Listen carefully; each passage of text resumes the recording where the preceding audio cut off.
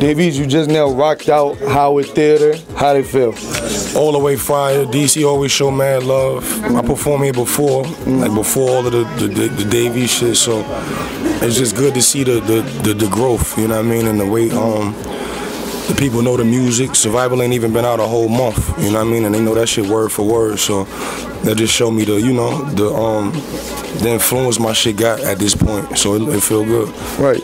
So when the panties hit the stage, like what was going through your mind at that particular moment? Who was they for?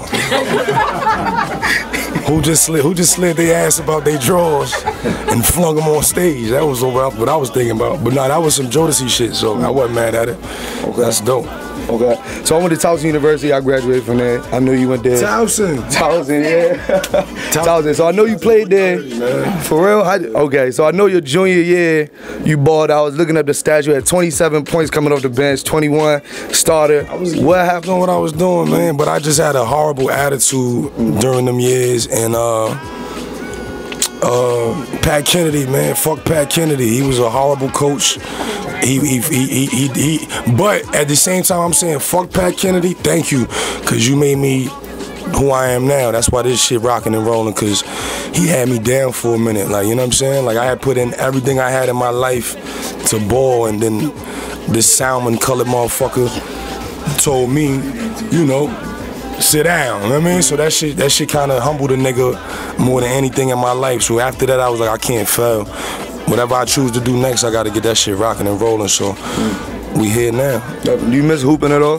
Yeah, hell yeah. I'm living through my nephew right now. He's starting point guard for Charlotte. Jameer Young, he killing. You know what I'm saying? So I'm living through him. You know what I mean? With the bullshit.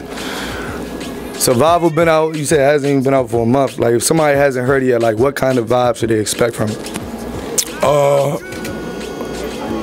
A healthy vibe, like a good soulful. I feel like it got something for everybody on there, and it got something for every mood.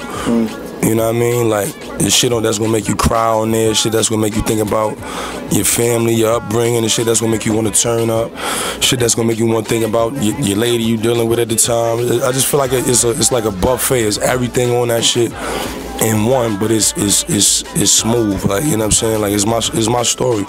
I just put my life in that shit. So go get Survival if you ain't got it. Well, appreciate it. And just one drop for the lunch table real quick. Yo, you already know it's your boy Davies. You know who I'm rocking with. I'm in DC. Just tore down the Howard Theater. Shouts to the lunch table. Yeah.